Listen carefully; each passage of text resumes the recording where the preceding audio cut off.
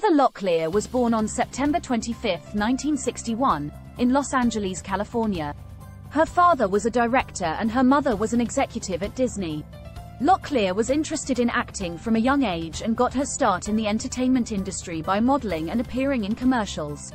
Locklear's first acting job was in a commercial for the popular brand of acne medication, Oxy-10. She later landed small roles on TV shows like Chips and 8 is Enough, before getting her big break in 1982 when she was cast as Sammy Jo Dean on the hit soap opera, Dynasty. In the early 1980s, Locklear also dated several high-profile men, including actor Mark Harmon and Scott Baio, while they were both starring on the TV show, Happy Days. After her success on Dynasty, Locklear continued to rise to fame and starred in several TV shows and movies throughout the 1980s and 1990s. She was once considered for the role of Sarah Connor in the 1984 film, The Terminator, and was the original choice to play Lisa McDowell in the hit 1988 comedy, Coming to America, but had to drop out due to scheduling conflicts. Locklear was later cast in the popular TV show, Melrose Place, for which she was the highest-paid actress on television in the 1990s, earning $150,000 per episode. During this time, Locklear was romantically linked to several high-profile men, including musician Tommy Lee, whom she married in 1986. Locklear and Lee divorced in 1993.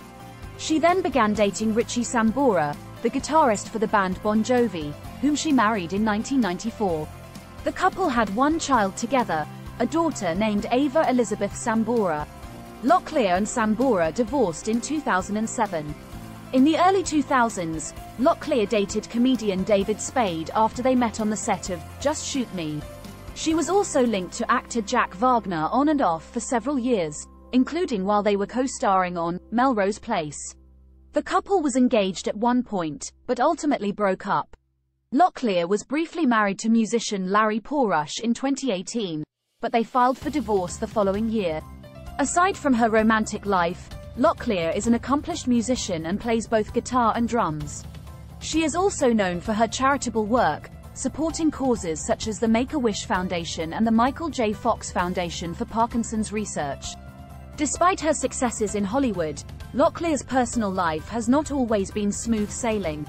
In 2008, she was arrested on suspicion of driving under the influence of prescription medication. In 2012, she was hospitalized for a reported drug overdose.